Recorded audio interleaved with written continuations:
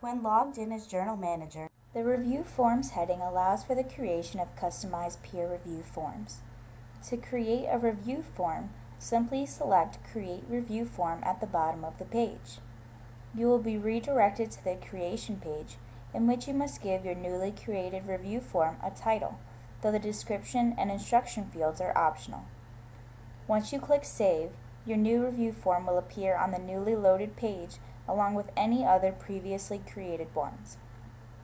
You are also given different action options: Edit, Activate, Preview, and Delete. The Edit option will redirect you back to the review form creation page so that you may make any desired changes. You must click Save in order for these changes to be recorded. When a new review form is created, it is not automatically activated. To activate a review form so that users may use it for their peer reviews, select Activate.